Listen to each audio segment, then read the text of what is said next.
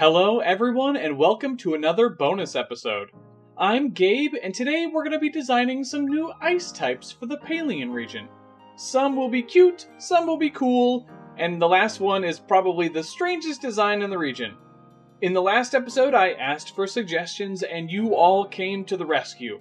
I got so many amazing ideas. It was incredibly difficult to narrow it down to just a few designs. And before we jump in, a huge shout out to the Steppe Bison suggestions. I was this close to doing a primal form of Bouffalant, but I decided to wait until we have regional forms for all of the regions before I give a second regional form to Gen 5. But seriously, such a good idea. Our first two designs are based on dinosaurs that we know lived in cold climates, so a huge thank you to those of you who pointed me in that direction. But let's not waste any more time. First up is Pachyrhinosaurus.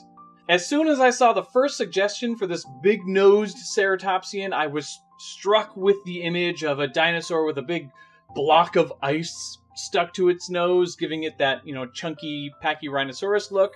I also knew that I wanted to bring in some of the speculative quills that ceratopsians are thought to have had.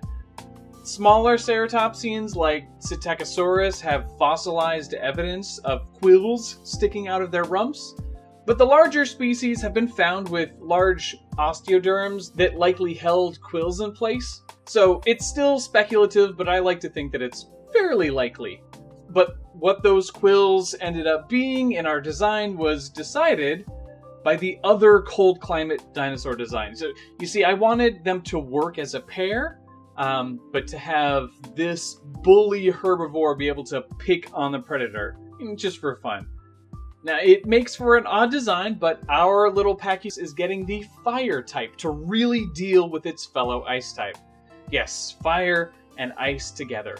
I was pretty underwhelmed when we got Galarian Darmanitan and its Ice Fire Zen mode, so I figured we could use another. Getting the elements to be balanced on the design was a bit difficult, and getting a color palette that worked for such opposing forces also proved tricky. But in the end, we've got a mean little bully that is a serious offensive threat. This is Blacier, the Temper Pokémon.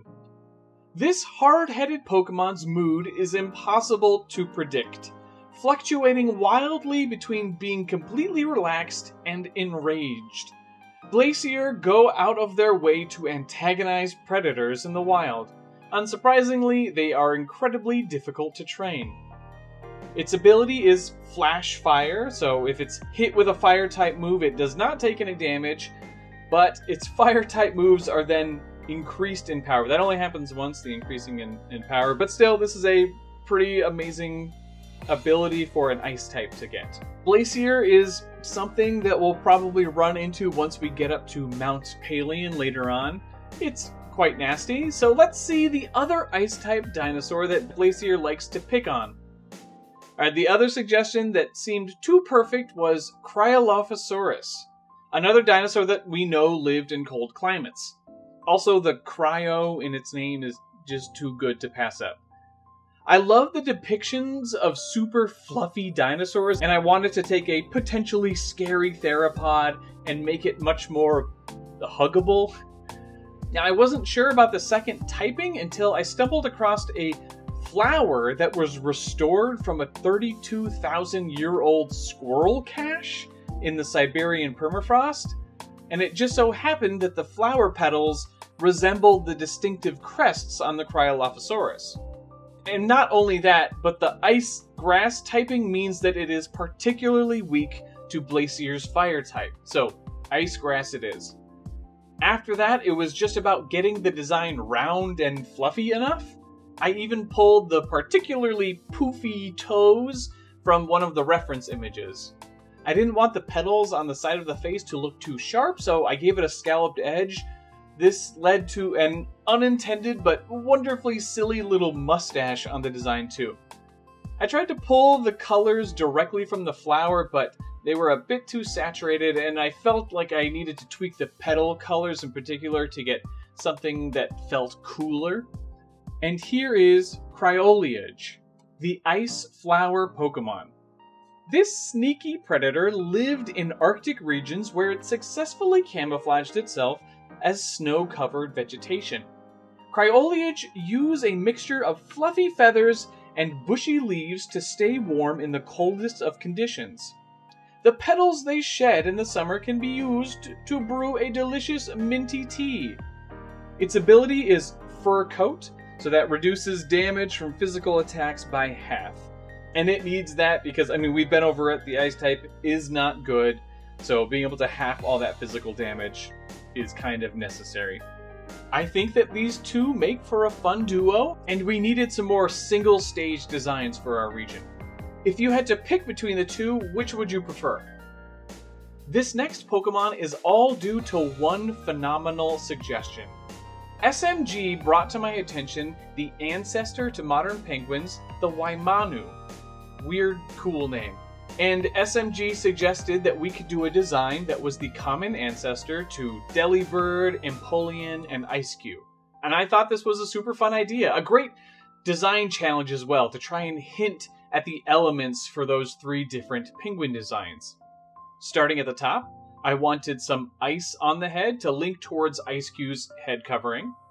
I added some shards of ice around the neck to hint at Empoleon's cool collar that it gets. The yellow little eyebrows are meant to point towards both Empoleon's trident headpiece, as well as Delibird's big old eyebrows. And lastly, but certainly not least, I gave it a big poofy tail to reference Delibird's Santa sack tail. Waimanu also did have a longer tail compared to modern penguins, so that works too. And lastly, that tail will be important when this Pokemon evolves. Yes, it evolves, but for simplicity's sake, we're saying that the other penguin Pokemon evolved from this species, and that over time its evolution died out. But before we get to that, here is Penguno, the proto-penguin Pokemon. Researchers suspect that this species branched off to become the Delibird, Eiscue, and Empoleon Pokemon lines. Penguno store food in their poofy tails, though its size makes them poor swimmers. It grows a necklace of ice shards to appear threatening, but most find that Penguno just looks cute or goofy. Its ability is Slush Rush, and that boosts a Pokemon's speed in a hailstorm.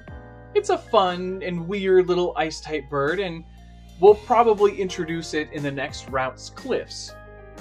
But what could it evolve into? Well, there was one other suggestion that a lot of you wanted. A suggestion that I initially wasn't too keen on since we already have another Pokemon representing that animal, but it was highly requested. So we are going to make a woolly mammoth.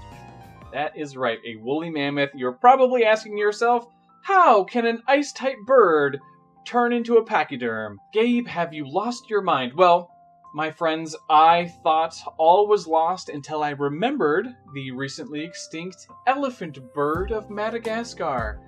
Elephant bird? Surely there is more than a little wordplay. Our elephant bird will be posing as a mammoth by keeping its head down like a trunk, holding its wings out like ears, moving its fluffy tail like a big elephant butt, along with icy tusks and eyes. We end up with a pretty convincing silhouette. Oh, it's weird, but it follows the sometimes loopy Pokemon logic. Anyway, here is Mimmiton, the elephant bird Pokemon. Penguno, who grow frustrated with not being taken seriously, evolve into this frightening Pokemon. Mimmiton keep their head low to the ground so that it appears to be the trunk of a large tusked behemoth. The back half of its body is just its very poofy tail. Its ability is Intimidate, since it looks like a big scary mammoth, and that lowers the opposing Pokemon's attack stat when they enter battle. I'm really happy with how this concept turned out. I've always kind of disliked Mamoswine, so it's good to have another woolly mammoth option. And there are our new ice types for the Palean region. Let me know what you think of them down in the comments below.